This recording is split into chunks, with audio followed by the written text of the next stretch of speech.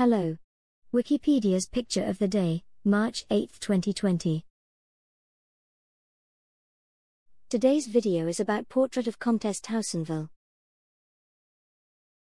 The Portrait of Comtesse Tausonville is an 1845 oil-on-canvas painting by French Neoclassical artist Jean-Auguste-Dominique Ingres.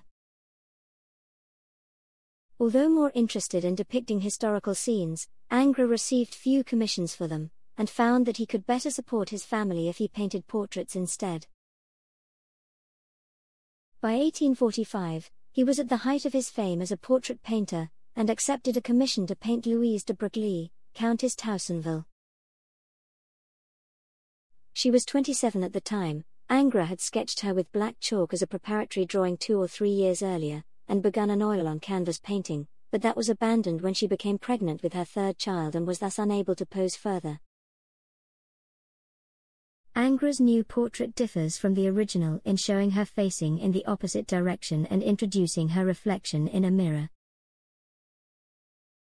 The Countess found the long and slow sittings wearisome, at one stage complaining that for the last 9 days Ingres has been painting on one of the hands.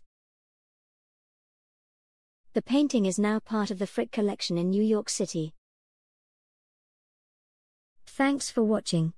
And don't forget to like, comment, and share.